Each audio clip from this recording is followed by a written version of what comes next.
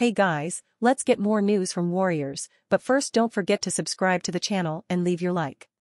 Golden State Warriors, what's next for Andrew Wiggins? After a roller coaster start to his NBA career, Golden State Warriors forward Andrew Wiggins finds himself at another important juncture. The former #1 overall draft pick has shown flashes of brilliance, but has also faced criticism for inconsistent play at times during his career.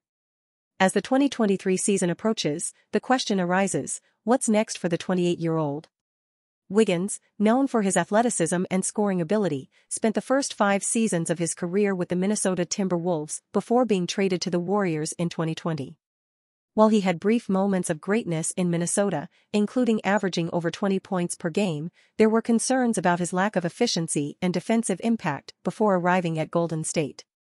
Wiggins has turned a once low reputation into one of a valuable two-way in today's NBA. Golden State, known for its emphasis on ball movement and team-oriented play, has provided the structure and coaching necessary for Wiggins to reach somewhere near his full potential. Focusing on his defensive contributions and becoming a reliable second/third scoring option, Wiggins was arguably the Warriors' second-best player during their 2021-22 championship-winning season. While Wiggins is now secured on a new 4-year, $109 million contract, there are always murmurs of the franchise making a blockbuster trade of which he could inevitably be involved.